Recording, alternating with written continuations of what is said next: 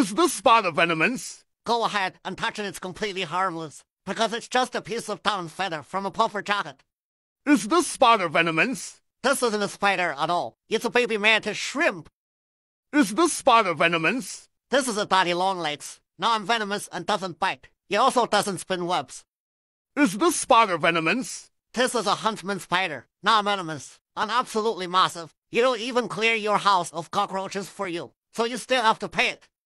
Is this spider venomous? This is a flatty spider, non-venomous and harmless to humans. It wasn't squished. It's just naturally shaped like that.